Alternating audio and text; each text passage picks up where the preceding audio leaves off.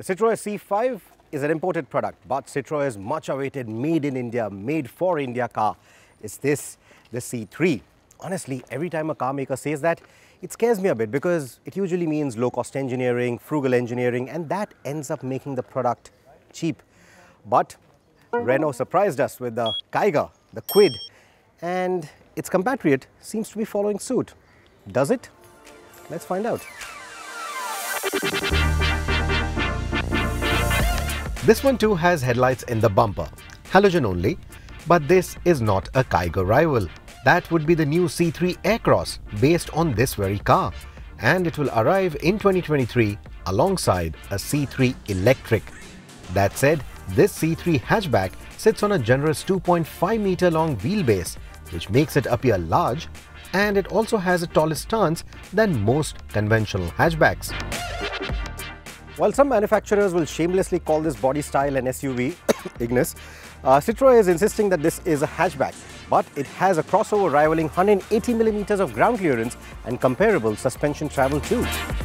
And Citroën takes its suspension and ride quality very seriously. Be it the 2CV from 1948 or the C5 Aircross that came to us in 2021. A supple ride is a must.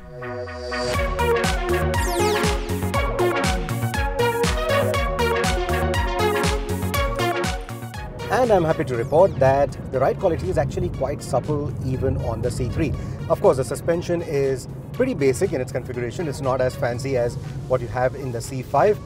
However, compared to a lot of low-cost hatchbacks or vehicles in this particular price bracket, the suspension setup is actually quite nice. It doesn't feel rickety, it doesn't feel to have that metallic clunk every time it's going through a series of potholes or through the sharp bumps. It's nice and supple, it feels nice and pliant, it has a premium edge to it. So that's a big win for the C3 as far as the intent or the signature of Citroën is concerned. To demonstrate it better, let's revisit history. Now let's see if the suspension is good enough. For that, a bit of a history lesson. Remember the 1948 2CV? There was a very famous commercial which was in line with the brief given to the engineers of the car. The car has to be able to ply the B roads, the country roads, also drive through a plowed field while keeping its occupants comfortable and a basket of eggs safe. Can the C3 do that? Let's find out. Okay, not a basket of eggs. It's in an old box that was for disposable masks because we still use them, and there are about a dozen eggs. Let's see how many of these remain safe if we drive over not a plowed field but bad roads, because essentially that is what most of the customers of the C3 are going to drive over. So let's do that at 50 kilometers an hour and see how many of these eggs remain safe.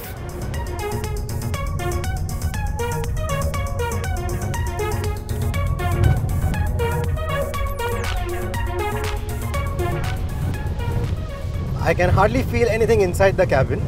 I can have a regular conversation with you with no change to my voice. I hope my eggs are safe as well. I mean, the basket of eggs.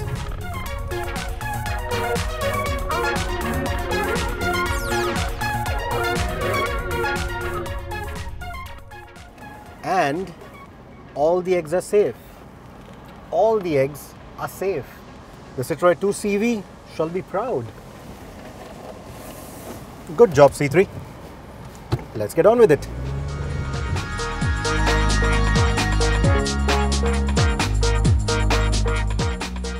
Interestingly, this inexpensive suspension isn't too noisy.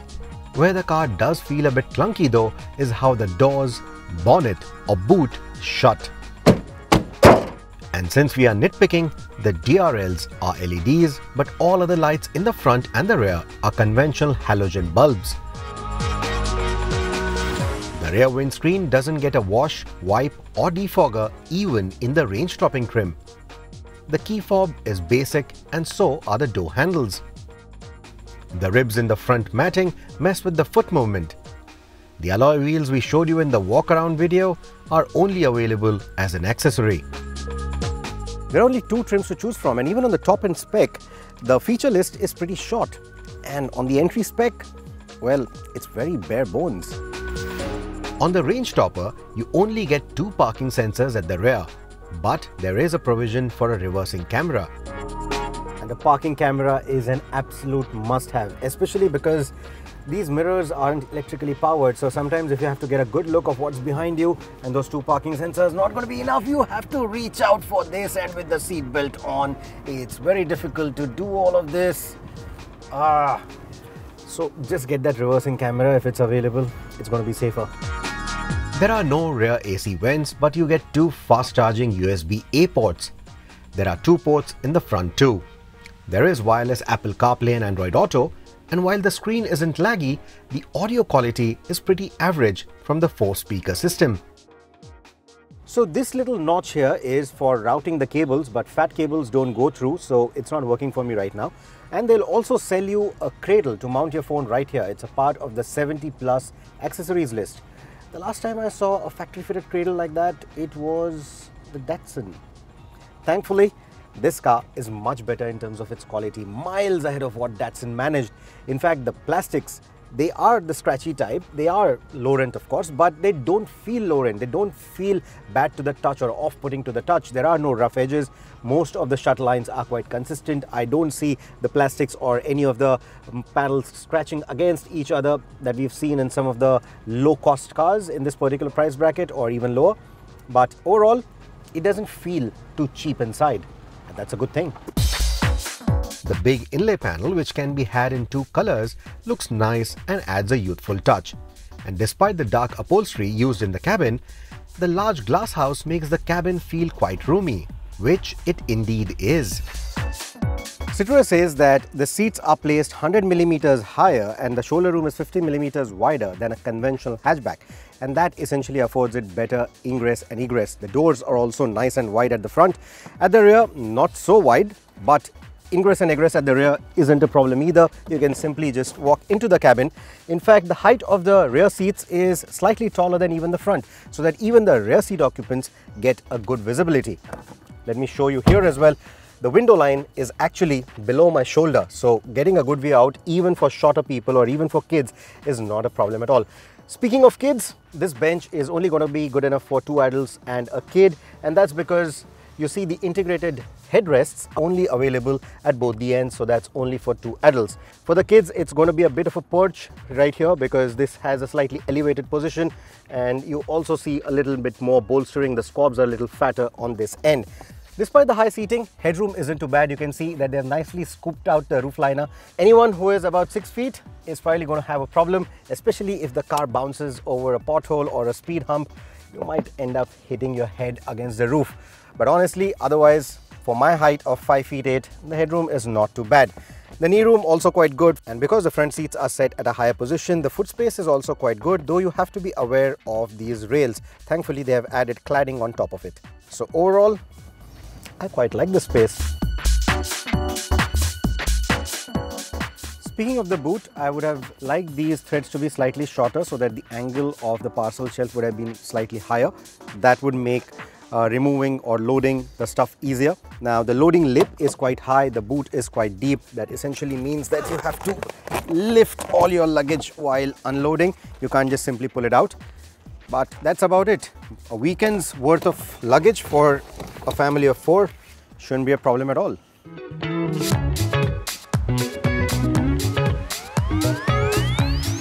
However, remember that the spare wheel is a space saver.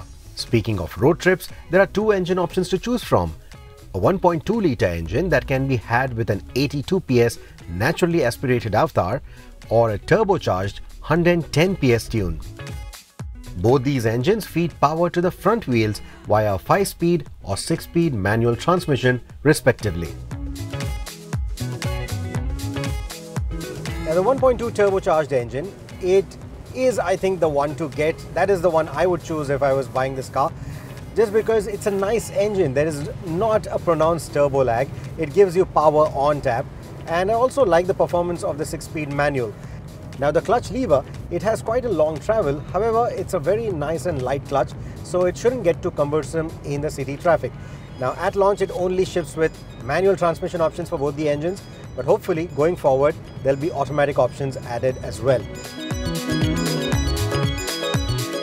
So this is the naturally aspirated petrol that I'm driving right now.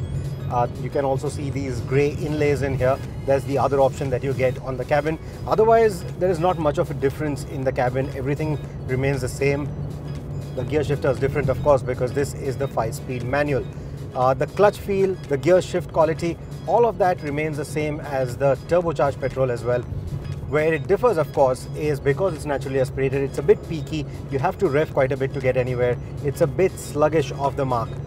However, right now I'm on an incline. There are about 2 people in the car right now with our luggage and everything, and it's not really struggling. The mid-range is quite good. The car cruises quite nicely, be it city speeds, be it highway speeds. So if you are purely looking at an urban runabout, you will not go wrong choosing either of these engines. Even the 82 PS feels quite adequate. In terms of the fuel economy, Citroën says that both these engines are pretty comparable, at least on the claimed efficiency figures.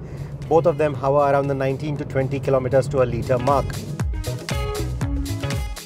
Both these engines are 3-cylinder engines, and as the revs rise, they make it evident that they are 3-cylinder engines. And even when you come to a halt, there are these pulsations, these little vibrations in the pedal that tell you that this is a 3-cylinder configuration. On the move, in terms of the engine note, you don't quite hear the typical thrummy note of a 3-cylinder engine. That they've muted quite well, but these vibrations are a quick giveaway that this is a 3-cylinder motor. Using it in the city is absolutely a breeze.